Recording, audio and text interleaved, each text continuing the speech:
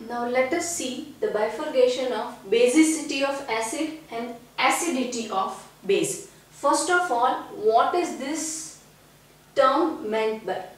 First of all, basicity of acid. So that means the number of H plus ion will be generated per molecule of acid. That means one molecule of acid and how many H plus ion it is generating. That this concept is referring to the basicity of acid. Now what is the meaning of acidity of base? That number of OH minus ion per molecule of base is generated is referring as acidity of base.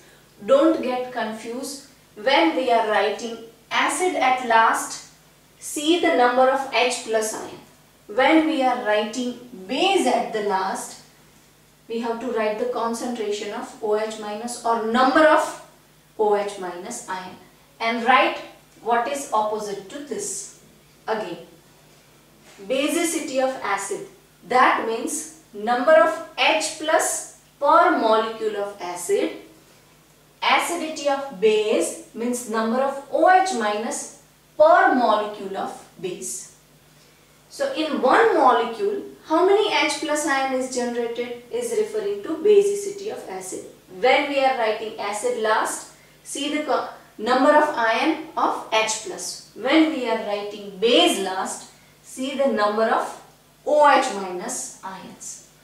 Now there are three types of acids as per the basicity of acid. First is monobasic acid, second is dibasic acid, third is tribasic acid. What is monobasic acid? That is, it generates one H plus per molecule. For example, hydrochloric acid. If it will dissociate with H2O, then it is giving you one H3O plus and Cl minus. It dissociates in one step, and so the basicity is 1. Why the basicity is 1? Because it generates at 1 H plus per molecule. One molecule of hydrochloric acid, it gives 1 H3O plus.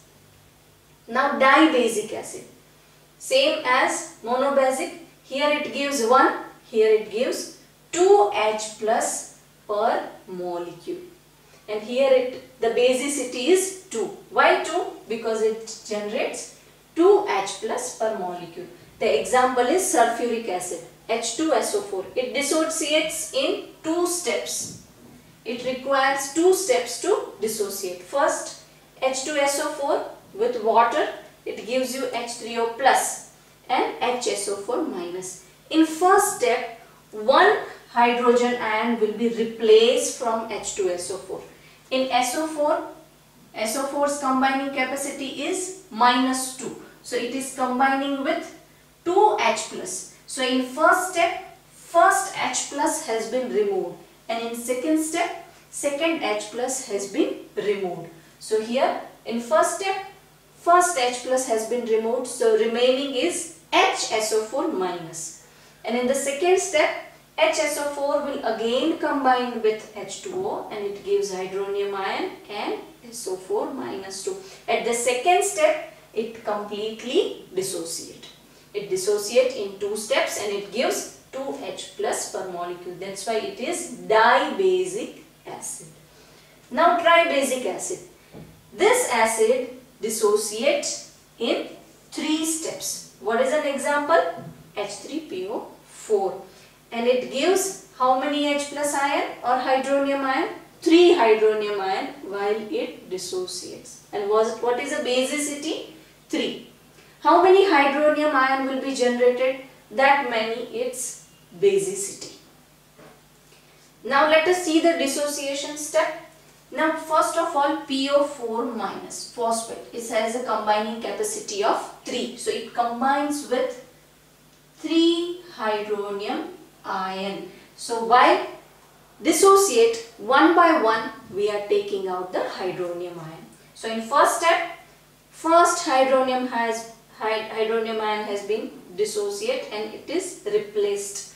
So the remaining ion is H2PO4 minus. In second step, H2PO4 minus will combine with water and it gives H2PO4 minus 2, and here hydronium ion. Here H2PO4 HPO4 minus 2 will combine with water and it gives PO4 minus 3 and hydronium ion.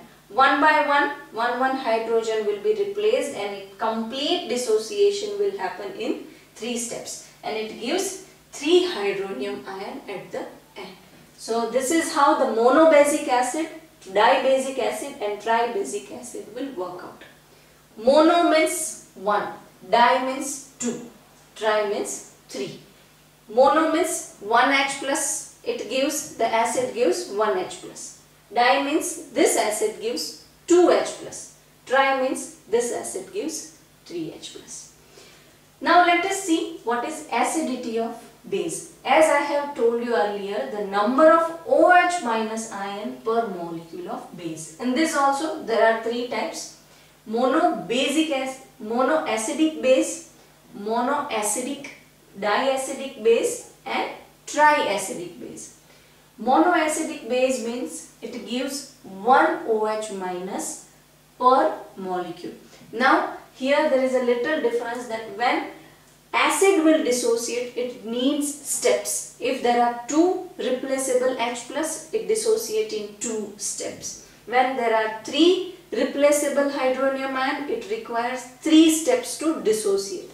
But in the base, it requires only 1 step to dissociate. Within 1 step, the whole 2 or 3 hydroxyl ion will be dissociated. This point you need to remember, that it gives 1 OH minus per molecule.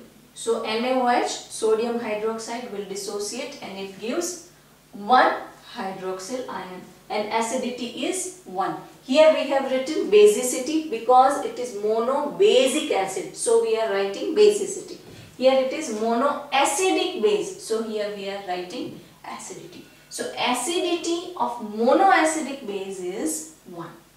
So if, for example, if they are asking a question, what is the acidity of NaOH? Then you have to write 1 because it is generating 1 hydroxyl ion and dissociation. Now diacidic base, it gives 2 hydroxyl ion and all the base requires only 1 step for dissociation. So calcium hydroxide will dissociate and it gives Ca plus 2 and 2OH minus. Now triacidic base, it gives, as name suggests, it gives 3 hydroxyl ion per molecule. So aluminum hydroxide, it contains 3 OH, so while dissociate it gives Al plus 3 and 3 OH minus, and the acidity is 3. If it gives 3 hydroxyl ion, the acidity is 3. If it gives 2 hydroxyl ion, the acidity is 2. So what is the basic concept about basicity of acid and acidity of base? In how many steps they will dissociate and how many number of OH minus or number of H plus ion will be generated in per molecule of acid or base. Here 1 H plus will be generated, 2 H plus will be generated, 3 H plus will be generated. Here 1 OH minus will be generated, 2 OH minus will be generated, 3 OH minus will be generated, and accordingly they are called mono, di and tri basic acid or acidic base.